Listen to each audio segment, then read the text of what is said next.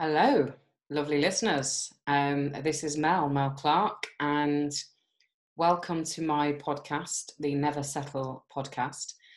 And up till now, I've been doing interviews, and I thought perhaps it was time to introduce myself properly and give you the reasons why I wanted to start this podcast in the first place.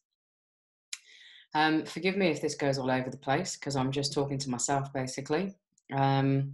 And I'm new to the old podcast, so I'm still improving, hopefully. So I suppose the background of me and where this podcast came from. So for me, right from a young age, I always knew that that I was different in terms of the way I thought to other people. I always knew from a young age I didn't want to repeat the marriage of my mum and dad. God rest my dad's soul, and I think my mum is aware of that. I'm sure she is aware of that. And I felt very strongly about that, because they were happy enough, but they had their rows. They had a lot of rows, and there was a lot of unhappiness. And as a very sensitive child, I hated it. And as I was a teenager and getting older, I didn't want to be in the house when the energy was so black. That was how it used to feel to me. So I would always be out with friends, with friends mainly, or doing hobbies or whatever. I just couldn't stand it. So as I got older, I went to uni, although I didn't end up living away at uni. I did for 2 weeks and then came back. That's a story for another time. So I ended up living at home, doing university and having 2 jobs at the same time, partying, party central, and trying to do everything, which is pretty much how I've lived my life, juggling too many balls, as my dad used to say, and that really still hasn't stopped. But I think in terms of shaping me, that was, the desire to want to be happy when I got older was huge. The desire to have money was huge because my parents, we weren't poor, but we always just sort of got by. Because my dad was self-employed and he was in and out of work and all of that sort of stuff. And so sometimes it was tough, sometimes it was better. And when I finished uni, I fell into a job that lasted, I don't know, about a year. And then I fell into sales. And sales was my first real, avenue into understanding how to earn money. Because obviously you've got your basic, you've got the ability to earn commission. And anybody listening or watching that has been in sales or is in sales knows what it's like, because once you get into it, it's really hard to get out of it because you become dependent on having that commission. But there was always this drive in me. So, I did psychology at uni. When I was at uni, I thought I was going to be a psychologist. And then when I graduated, I thought, who's going to listen to a 23-year-old girl that's got no life experience? So I taught myself out of it and thought, I best get myself a proper job and all that. But there was always a desire, every step I've taken in life, there's always been a huge desire to succeed or to earn money or to do something different. So the first proper job, or the first proper sales job, and was great. I had a right laugh, brilliant training. That set me up for a sales career, which I'm still in, to a point. And the ability to earn money was there, which gave me the nicer things in life. It wasn't always easy, I wasn't always in clover, but that was where I was going. And then I joined a band, So I've always loved singing, I've always loved music. And again, taught myself out of that at school from an incident that happened from just a rogue lad in my class made a throwaway comment one day when we were all performing, and it floored me and stopped me doing anything for 10 years, probably. And it was a chance encounter with a friend of a friend who read palms, that basically told me that I was holding myself back from a dream.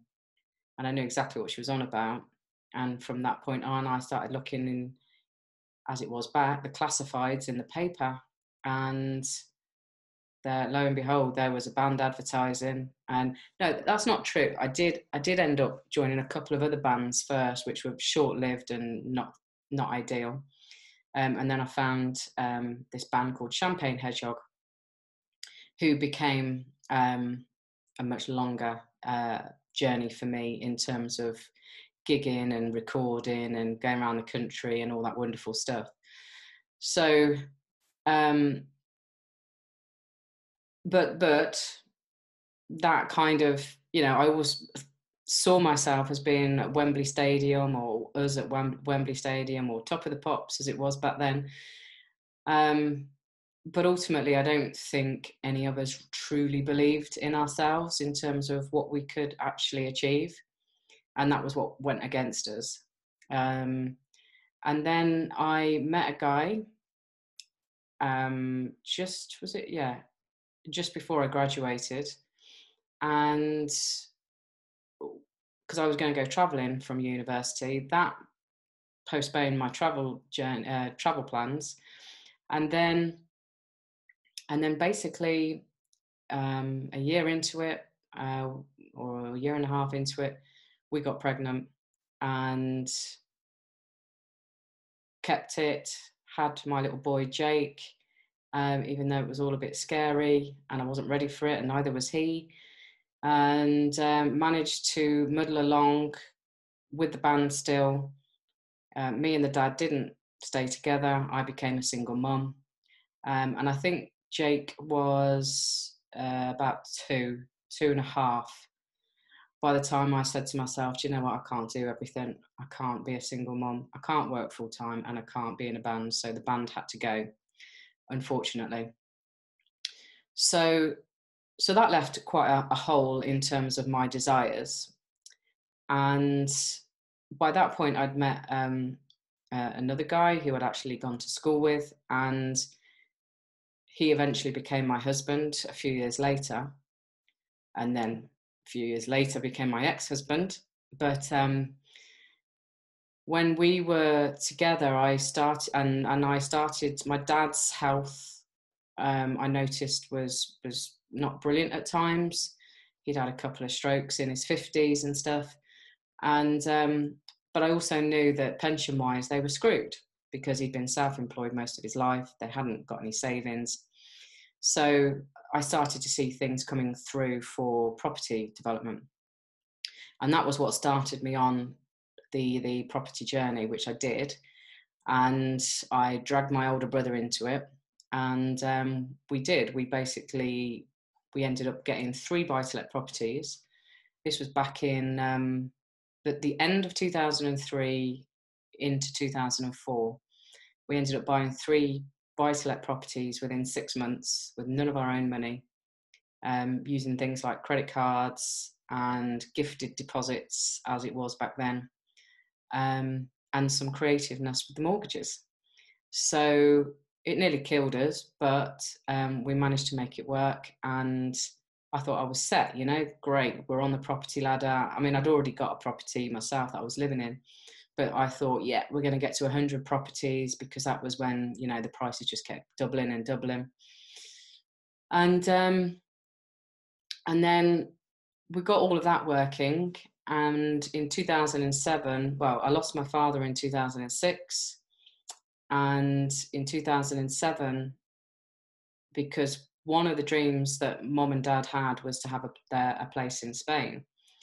And I started to get emails, and basically that I was going on emotion, because, I knew it was a thing of my dad's. So I started to look into it. Me, my mum, and my partner then, who became my husband, we went out and almost bought a place. And anyway, we changed our minds and backed out. And then a few months later, ended up going out, and instead of buying one place, we bought two, almost bought three. And this was in 2007. And it was crazy. It was whatever, but we did it. It cost us way more than we thought it was going to. I don't know if anybody's ever bought in Spain, but there's a lot of taxes. And also, ultimately, the way that it was all set up, you know, I didn't do my due diligence. We used to go out there and basically have a party, get pissed. The sales agent knew exactly what he was doing. And it was all great fun, and, you know, nothing was going to stop us.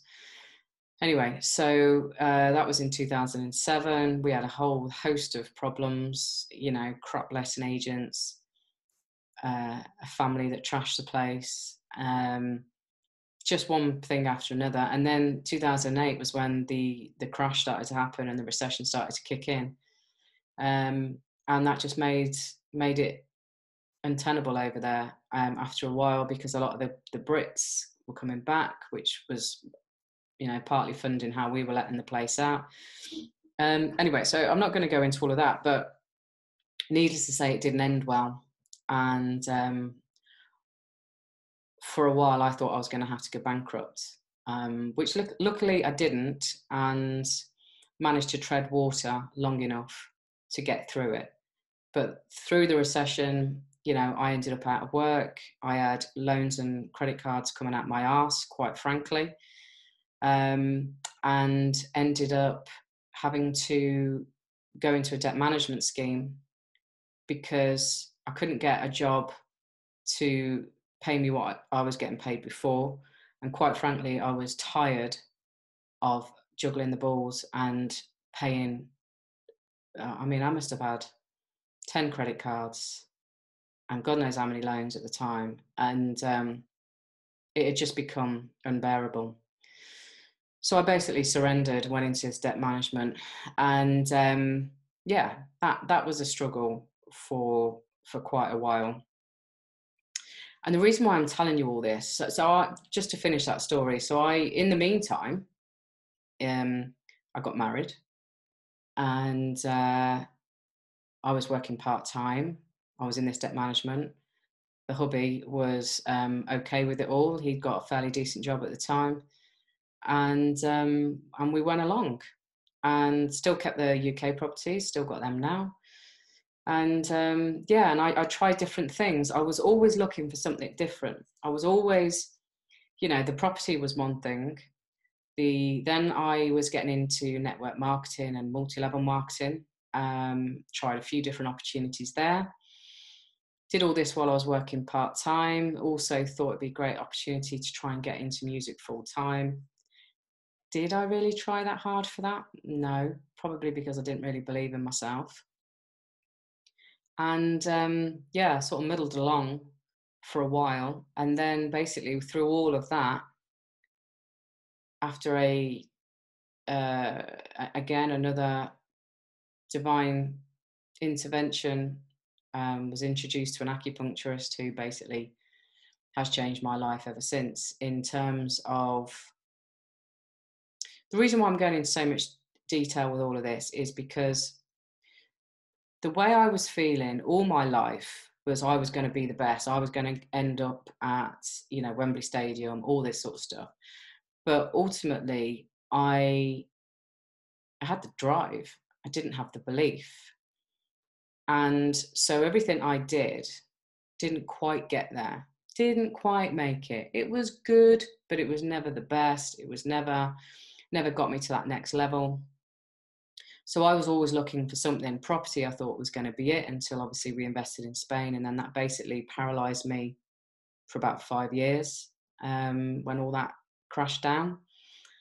And but I've always been looking for something else, because I've never wanted to settle for the norm, I guess. I've always wanted to be able to give my boy, who's now unbelievably 21, literally a few days ago, I always wanted to be able to give him the best. I always wanted to be able to give him more.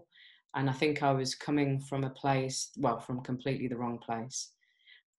Because when I ended up being broke and in a debt management scheme, it gave me the opportunity, and it was actually a conscious choice to go part time. A, because I was so tired of juggling the balls and managing the ridiculous credit cards I'd got, but B, because I'd recognised at that point, because Jake then was about 9 or 10, um, that I'd always been working, and chasing my ass. And it was, racing home to do dinner and pick him up and just be knackered, in terms of not really being present enough because I was always so thinking about what else I had to do.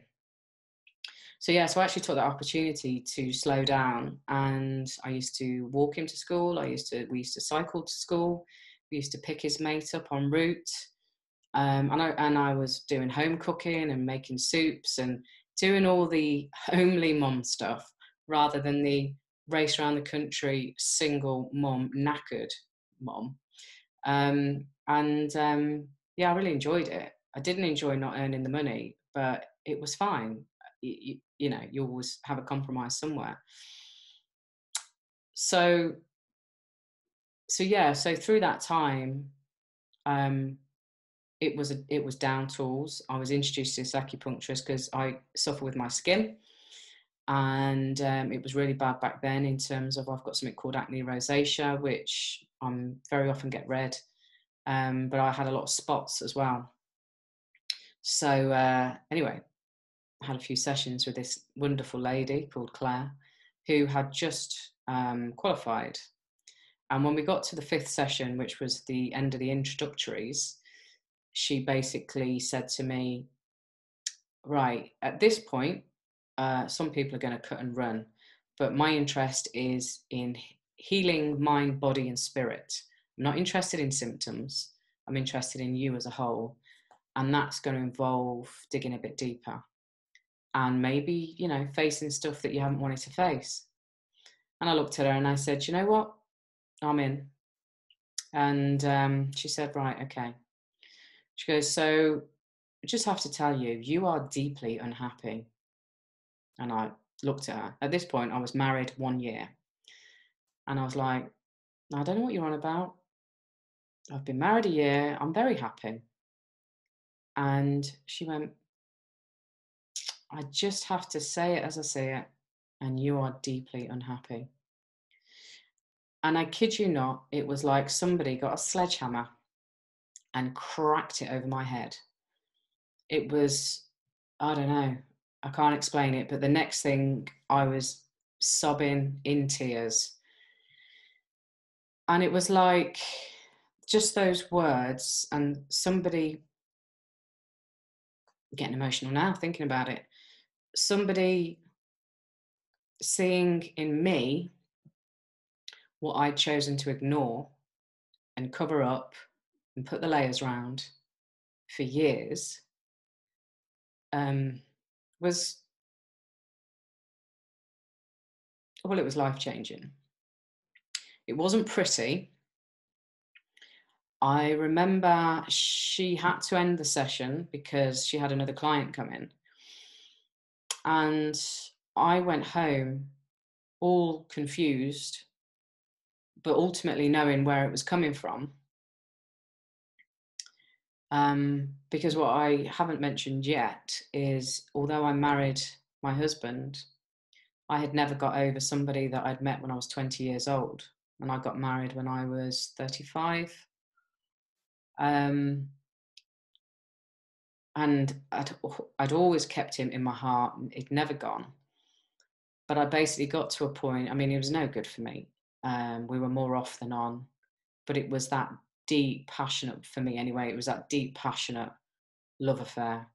That feeling that I've never experienced before, and I've never experienced since.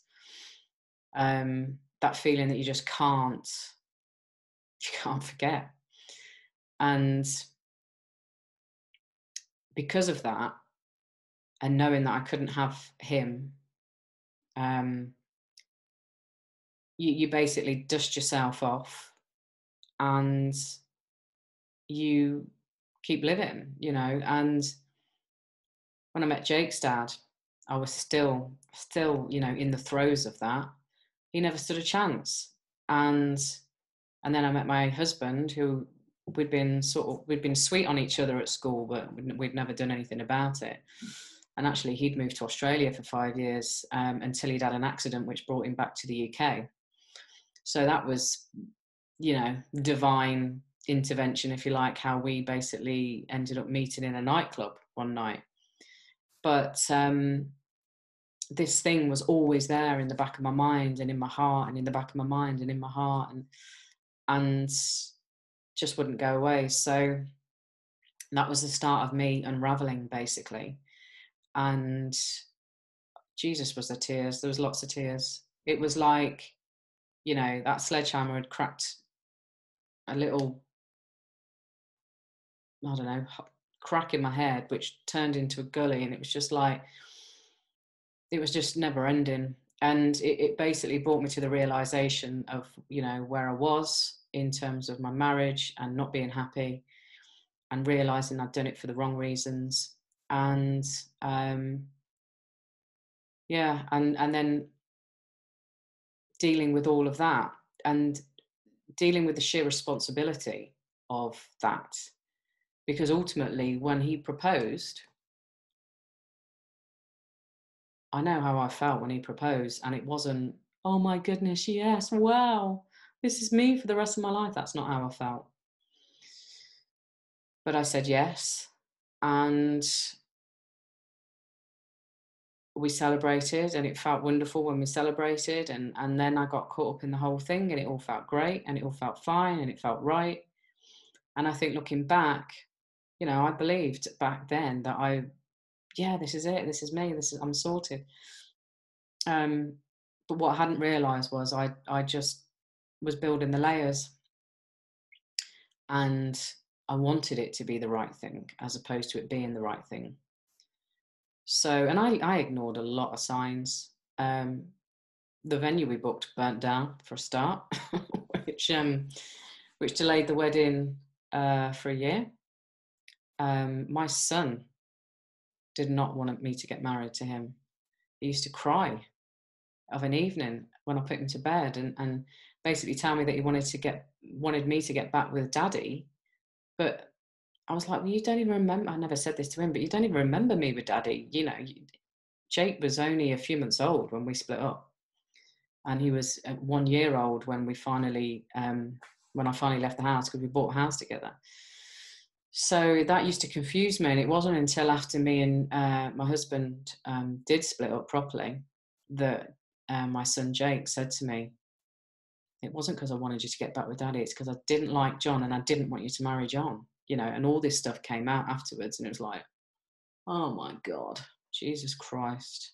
I was doing it all for what I thought were the right reasons, to have a stable family, you know, mom and dad. And not that he was ever going to be dad, because Jake's got his own dad, but, you know, and I wanted another child and all that, which never happened. And these were all things I was forcing on Jake that he didn't even want. But anyway, I feel I've digressed a little bit, but it's all part of the story. So yeah, so that meeting with the acupuncturist, and I still see her now on and off all these years later. I've been seeing her, what, 9 years? 8, 9 years, something like that. Changed my life forever. And what it actually did, everything that she said, and in the subsequent appointments I had with her after that, over the next 2 years, until I finally had the courage to say what I needed to say to my husband. No, to be fair, yeah, it was another 2 years. So she used to say things to me that I didn't want to hear, that I didn't agree with, and I wasn't ready to hear. And I know all that now, but at the time I didn't. But I stuck with it. But ultimately, there was a deep knowing in me that I wanted more, that I know that in terms of love and relationships, that you can have it all. Not that I've had it all. I felt like I had it all with that one amazing relationship that wasn't amazing. It felt amazing at times when it was good, but when it was bad, I was bereft and bloody crying and depressed. And I built it up into this rose bubble that it just wasn't. But I still know in my heart of hearts that you can have it all, and there are people that have got it all. No, nobody's perfect. No relationship is perfect. I know that. I'm not naive, but I do know that it's possible. And that has always kept me going. I also know that you can have what you want in life in terms of career, the way you choose to live your life, whether it be travel, whether you want to live in a hut. Money, most of us, money evades us most of our life because we're living in a state of lack. We're thinking about everything we haven't got as opposed to feeling abundant with what we have got.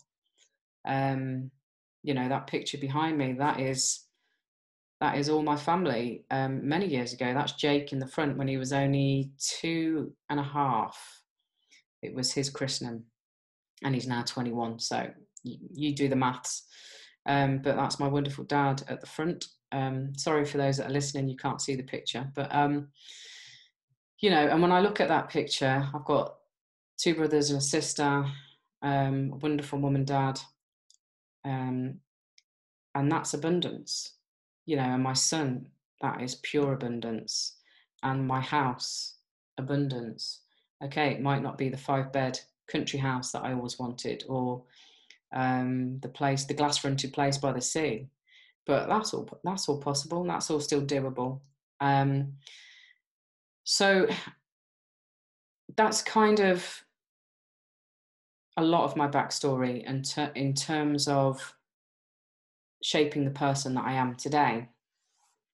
And the reason why I wanted to start the Never Settle podcast was because I haven't settled. Although I haven't made it in whatever it is I'm going to make it in, because I seem to still not have settled on wrong choice of word, but I still have not felt what that strong pull is for that purpose. I'm one of them, jack of all, master of none. I've got so many interests. I'm playing guitar, I'm singing. I can write songs. I haven't done it for a long time. Excuse me. I'm dabbling in crypto. I'm in sales. I've started to do some coaching. Thinking about doing some other businesses, and I love all things spiritual, crystals, tarot cards, you name it. I love yoga. I'm a Reiki healer, and obviously a property developer. And I suppose going through this journey, I'm always learning, and I'm always looking for, I don't know whether it's looking, I don't know whether that's the right phrase, but I'm always hungry for more. I'm not one of these that's just going to sit at the telly every night and watch Netflix. Although, don't get me wrong, I do like doing that once in a while.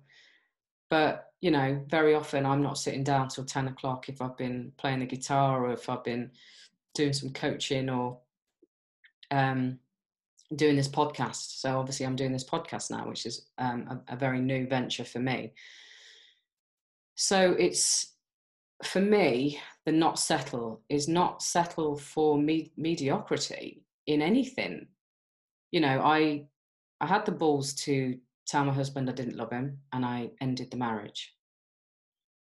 I've had the balls to go and invest in property. And that's been a success. It's not been, it didn't grow like I thought it was going to grow in the earlier days. But again, never say never.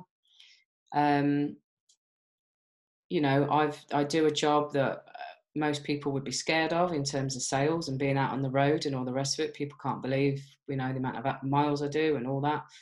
And, I'm always doing something. I'm always reading. I love reading. I love self-development. I love videos, watching stuff on YouTube. I love spirituality, Abraham Hicks, Wayne Dwyer, all of that, you know. And there's just a thirst in me for more and for more and for more, because I don't, I think the day you stop learning is the day you die, pretty much. And everybody's different. You know, I know some people that live in their youth, you know, they still play the same music that they've always played since they were in their 20s. Um, and they can't move on from that. They don't bother with new music. Or for me, I'm not saying I'm down with the kids, but I do like new stuff. You know, I do try and keep up to date with stuff. And it's all about growing. It's all about expanding. It's all about, there's so much in this world, so much, especially with the internet. Jesus, we get flooded, don't we? With all the information, all the video content that you can get, you know, Instagram and all that. You can go cross-eyed with it all. But the thirst for life, and the thirst for travel, you know, I did a lot of traveling over the last couple of years. Got into online marketing, met some amazing people through that, and still great friends with a lot of them. And it's just knowing that there's just so much more that life can offer you. And, you know, I've done ayahuasca. I'm not going to go into it now. If you don't know what that is, Google it. Last year I did Landmark, which is a self-development program, which admittedly I've got a love-hate relationship with, but you know, that certainly helped me to improve some of the relationships that I had in my family at the time. And they have gone on to be bigger and better and stronger as a result of it. You know, so many people live in unhappy relationships, live not talking to family members for years and years and years, even their children, you know, live doing a shit job that they hate, that they've been doing for 10 years. Because, well, what else am I going to do? Well, if you don't try, you don't know, you know. And I used to get frustrated with people, you know, when I was younger. Come on, there's so much more out there. But as I've got older and wiser, hopefully, I've realised that, you know, when the classic, isn't it? When the student is ready, the teacher will appear, and everybody's got to be ready. You know, it took me. I wasn't born like this. It was late 20s for me when I think I was 20, yeah, late 20s when I got into property. And the spirituality side, although I always knew it was there, it was losing my dad really that accelerated that. And that was in 2006. So since then, I've been on a real spiritual journey, which has opened me up a lot more. And in lots of ways has slowed me down, because I used to be a right Tasmanian devil with everything, you know, racing here, racing there. And some would argue I still am, but I'm nowhere near what I used to be. And I certainly don't bite at things like I used to either. I'm a lot more chilled in myself and accepting of things, and realize, and you know, and the other thing is, I don't care what people think really. There's still times where it bothers me, but most of the time I don't. People are going to believe and say what they're going to believe and say, and it's none of my business. And actually, as humans, we spend too much time worrying about what other people think, when the reality is, even if somebody has said something derogatory about you, I don't know, a week ago, for example, the chances are they're not sat thinking of you all day, every day. They're getting on with their own life and thinking about themselves. So it really is irrelevant what other people think of you.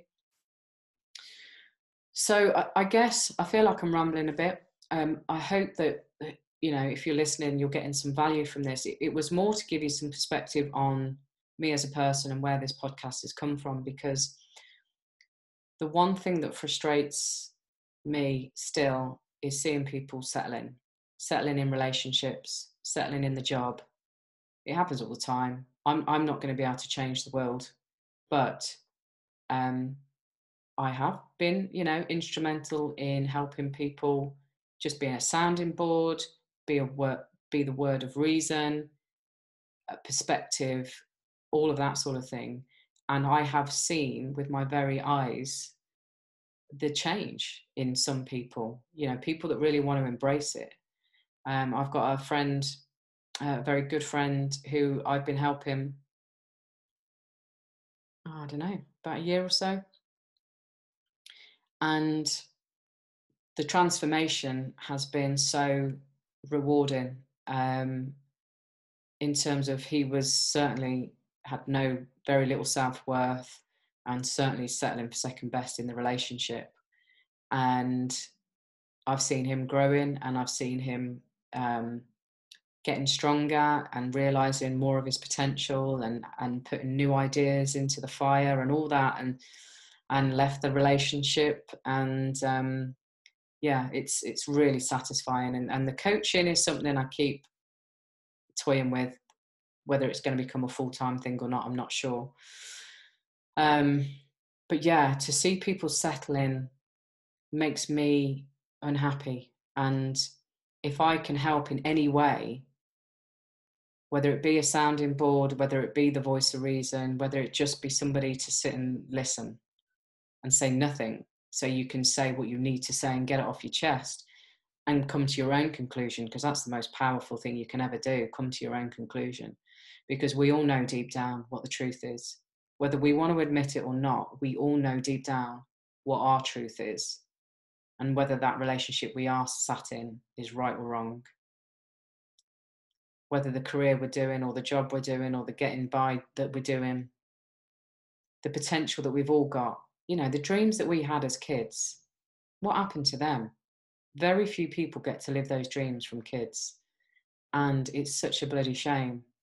But if I could leave this podcast or this episode with, I suppose, one thought or two thoughts. One is, ask yourself, just sit there quietly, eyes open, eyes closed, whatever you want, and just ask yourself, what am I settling for? And if you give yourself enough space for inspiration to come to you, the answers will come. And the other thought is, what was it when I was at school that I thought I was going to be?